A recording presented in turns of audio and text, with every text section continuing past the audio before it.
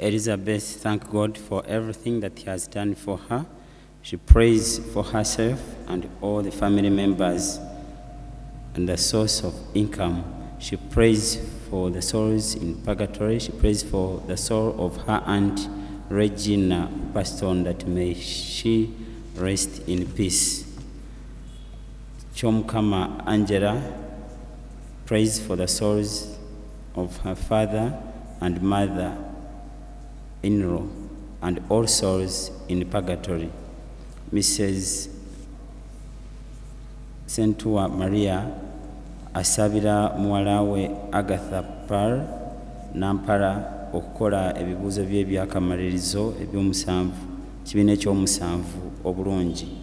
Mr. and Mrs. Kamya basabira muwala waabwe Agatha Pearl Nampala omukama amusobozese okukola obulungi ebibuuzo bye eby'ekyomusanvu ne maama we Maria omukama amukwatireko.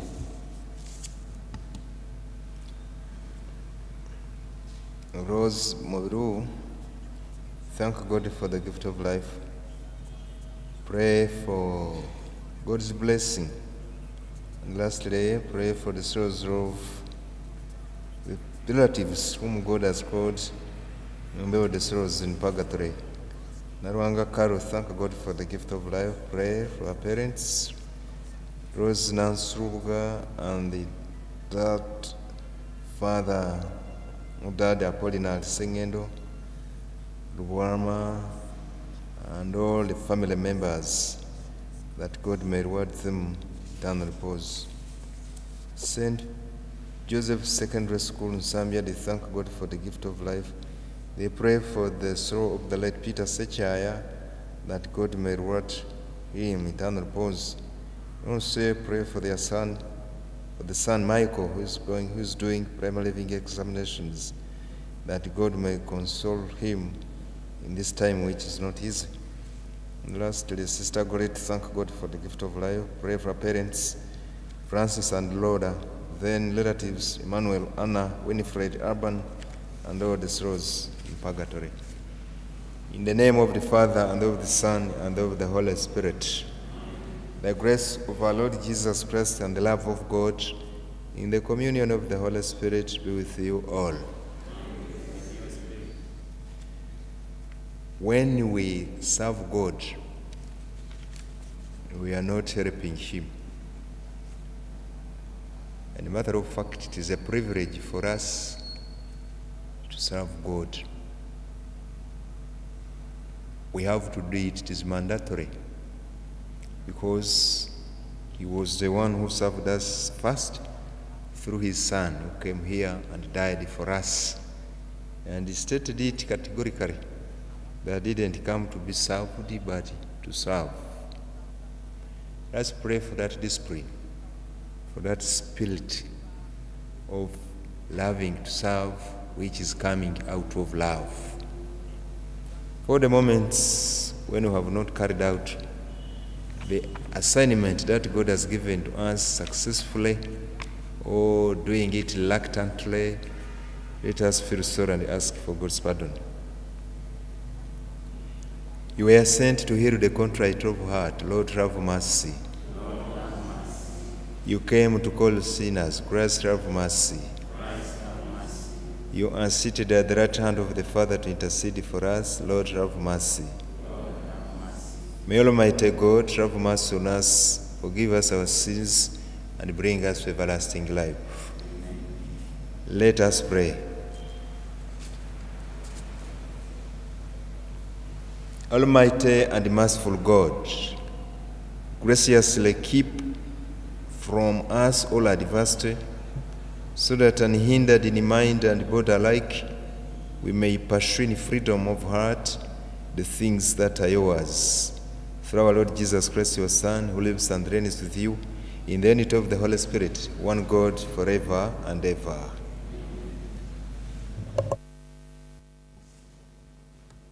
A reading from the letter of St. Paul to Titus. Beloved, teach what befits sound doctrine. Bide the older men, be temperate, serious, sensible, sound in faith, in love, and in steadfastness. Bid the older women likewise to be reverent in behavior, not be slanderers or slaves to drink. They are to teach what is good, and so train the young women to love their husbands and children, to be sensible, chaste, domestic, kind, and submissive to their husbands, that the word of God may not be discredited. Likewise, urge the young men to control themselves. Show yourself in all respect and model of good deeds, and in your teaching show integrity, gravity, and sound speech that cannot be censured, so that an opponent may be put to shame, having nothing evil to say of us. For the grace of God has appeared for the salvation of all men, training us to renounce irreligion and worldly passions, and to live sober, upright, and godly lives in this world, awaiting our blessed hope, the appearing of the glory of our great God and Savior Jesus Christ, who gave himself for us to redeem us from all iniquity, and to purify for himself a people of his own who are zealous for good deeds. The word of the Lord. Responsorial Psalm, our response is, from the Lord comes the salvation of the just. From the Lord comes the salvation of the just. Trust in the Lord and do good. Then you will dwell in the land and safely pasture. Find your delight in the Lord, who grants your heart's desire. From the Lord comes the salvation of the just. The Lord takes note of the days of the blameless. Their heritage will last forever.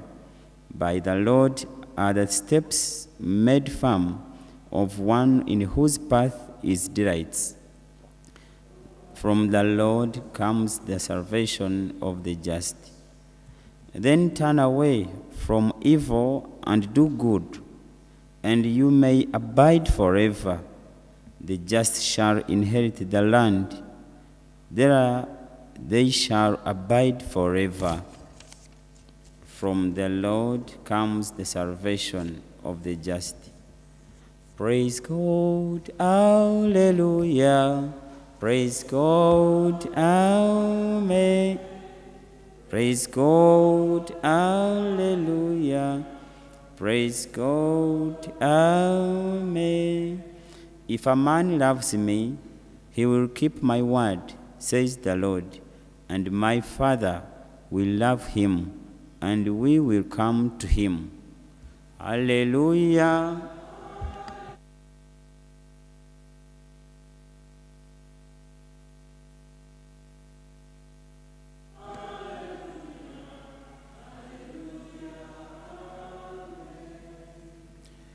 The Lord be with you. A reading from the Holy Gospel according to Luke.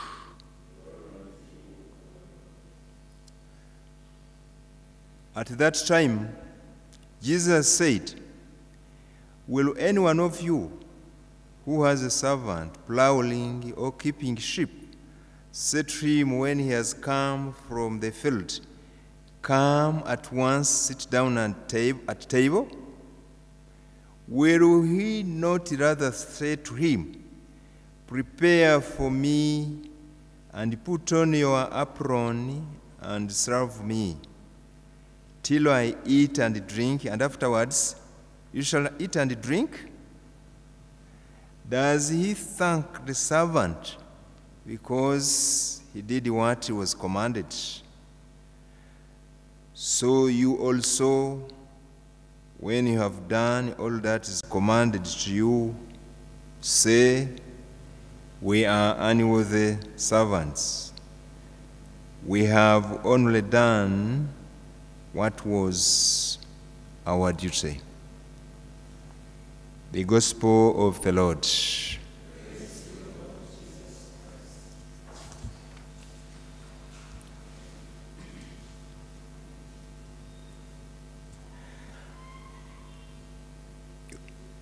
When Paul was continuing to give advice to Titus, he was telling him that the church, or the community of believers for that matter, is composed of different people. We have the youth, we have the young, and the elder. Then you have also people who have embraced a way of life, those who are married. He was telling him that you have the responsibility to cater for their needs.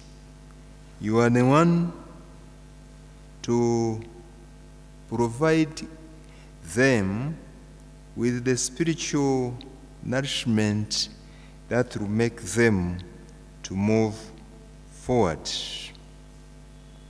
He has talked of men with the good qualities,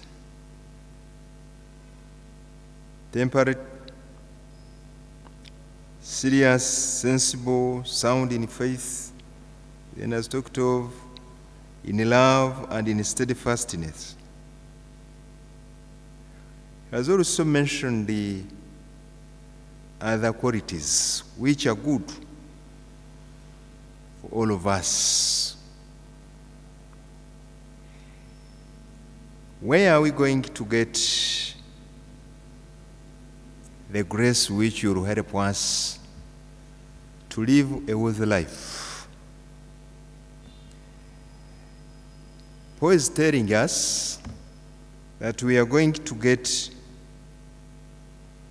the message from the sound doctrine.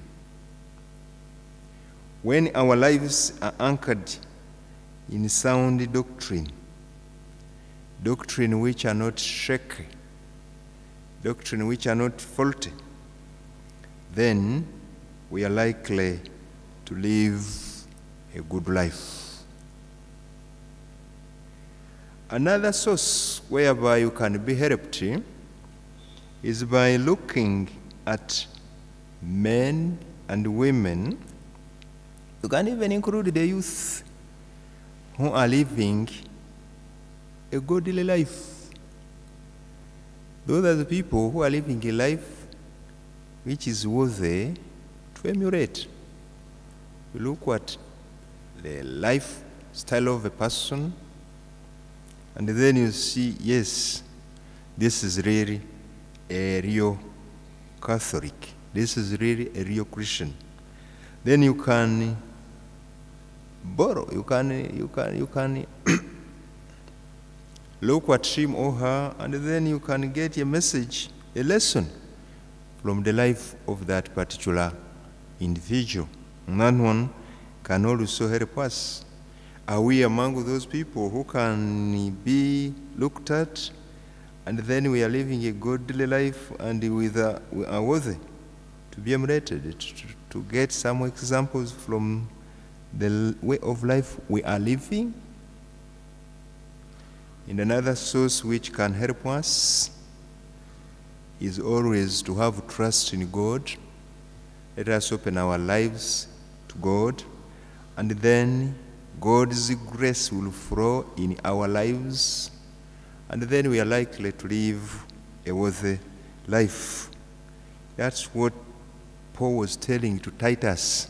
Not only Titus, but even other people who are living in different categories of life, those, the elderly, the youth, and the others, because it is good to live such a life which will lead us to our final destination.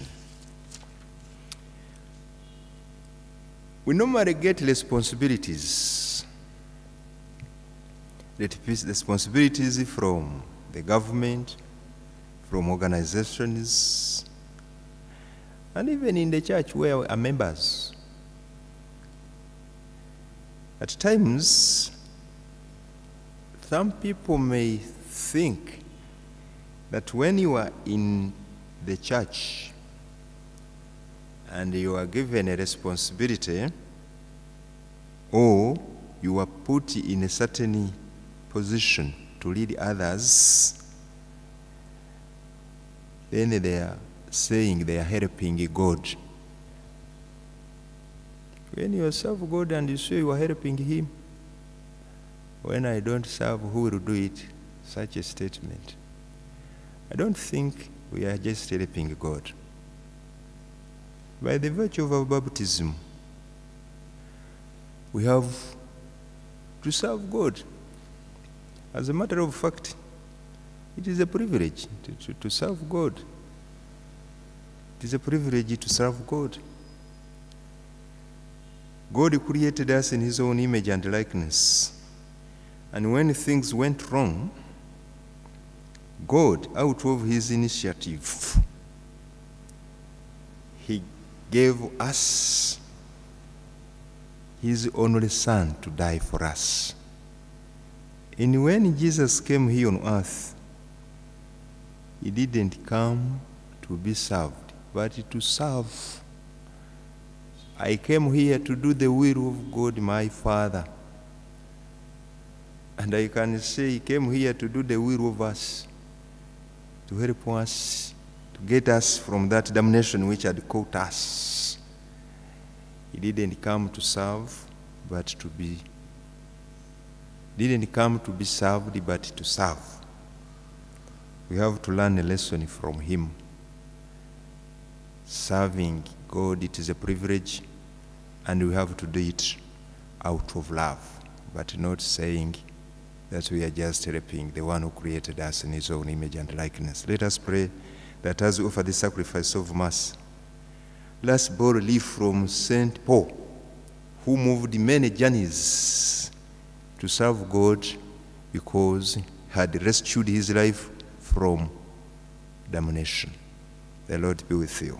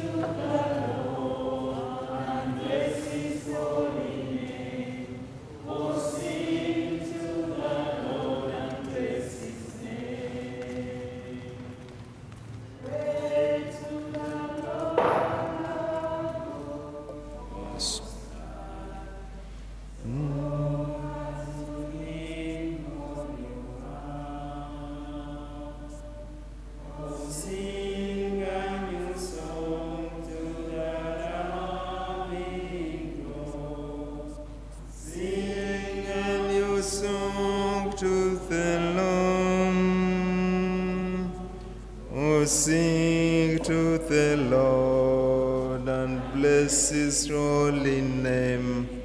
Oh, sing to the Lord and bless his name. Pray, brothers and sisters, that my sacrifice and yours may be acceptable to God the Almighty Father.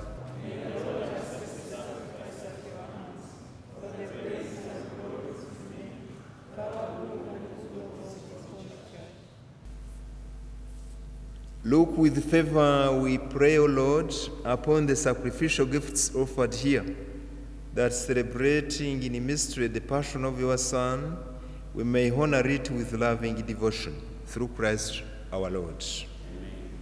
The Lord be with you. Lift up your hearts. Let us give thanks to the Lord our God.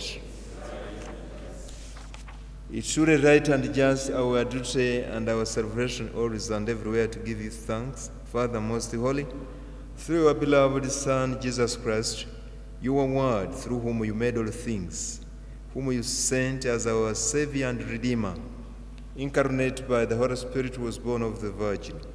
Fulfilling your will and gaining for your holy people, he stretched out his hands as he endured his passion, so as to break the bonds of death and manifest the resurrection. And so, with the angels and all the saints, we declare your glory, as with one voice we acclaim, Holy, holy, holy Lord, God of hosts, heaven and the earth are full of your glory. Hosanna in the highest. Blessed is he who comes in the name of the Lord. Hosanna in the highest. You are indeed holy, O Lord, the fount of all holiness. Make holy, therefore, the gifts we pray, by sending down your Spirit upon them like the dewfall, so that they may become for us the body and blood of our Lord Jesus Christ. At the time he was betrayed and entered willingly into his passion, he took bread and, giving thanks, broke it and gave it to disciples, saying, Take this, all of you, and eat of it, for this is my body, which will be given up for you.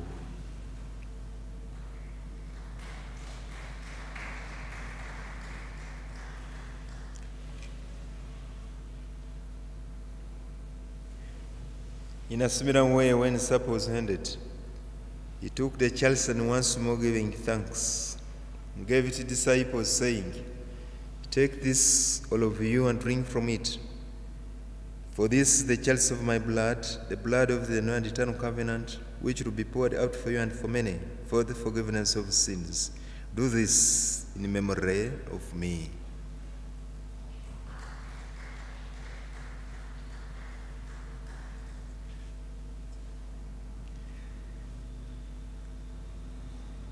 The mystery of faith. Proclaim your death, O Lord, and profess your resurrection until you come again. Therefore, as we celebrate the memory of his death and resurrection, you offer, Lord, the bread of life and the chalice of salvation, giving thanks that you have heard us worthy to be in your presence and minister to you. Humbly we pray that, partaking of the body and blood of Christ, we may be gathered into one by the Holy Spirit. Remember, Lord, your church spread throughout the world, and bring her the fullness of charity, together with the Francis and Pope, His Grace Possible Galilee, and all the clergy. Remember our candidates who have started doing their primary living examinations. May the Holy Spirit help them to remember those material which will help them to answer correctly the questions. Remember also our brothers and sisters who are fallen asleep of the resurrection, and all have died in your mercy. Welcome them to the light of your face. Have mercy on us, we pray, that with the Blessed Virgin Mary, Mother of God, Joseph, her spouse, with the blessed apostles, and all the saints throughout the ages, we may meet to be co-heirs to eternal life, and may praise and glorify you through your Son, Jesus Christ. Through him, and with him, and in him, O God, Almighty Father, in the unity of the Holy Spirit, all glory and honor is yours forever and ever. The Saviour's command, and formed by divine teaching, we dare to say, Our Father, hallowed be thy name. Your kingdom come, your will be done on earth as it is in heaven. Give us this day our daily bread, and forgive us our trespasses, as we forgive those who trespass against us. And lead us not into temptation, but deliver us from evil. Deliver us, Lord, we pray, from every evil. Graciously grant peace in our days, that by the help of your mercy we may be always free from sin and safe from all distress, as await the blessed hope and the coming of our Savior Jesus Christ. For the kingdom, the power, and the glory are yours, now and forever. Lord Jesus Christ, who said to your apostles, "Peace I leave you, my peace I give you," look not on our sins, but on the faith of your church, and graciously grant her peace and unity in accordance with your will, who live and reign forever and ever. Amen. The peace of the Lord be with you always. Let us offer each other sign of peace.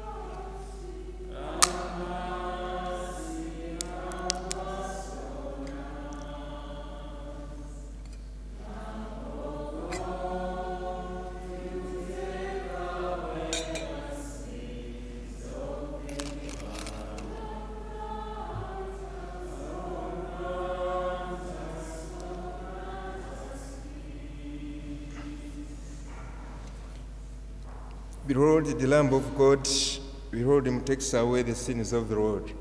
Blessed are those called to the supper of the Lamb. Lord, I am not worthy that you enter under my roof, but only say, and my soul shall be healed. May the body and blood of Jesus Christ keep us free from every evil and bring us to everlasting life.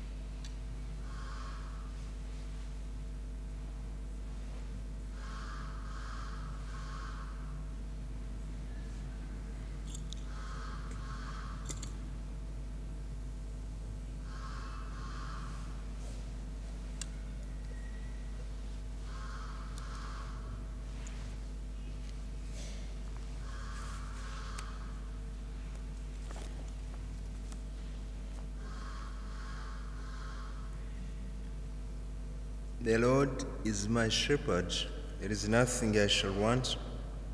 Fresh and green are the pastures where he gives me repose.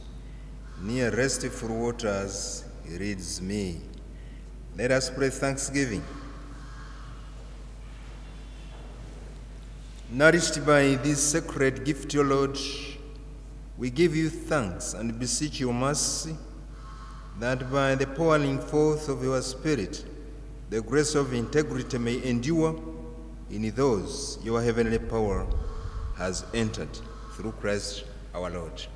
Amen. The Lord be with you. And may the blessing of the Almighty God, the Father, and the Son, and the Holy Spirit come down on you and remain with you forever. Our Mass is ended. Go forth in peace and love of Jesus Christ.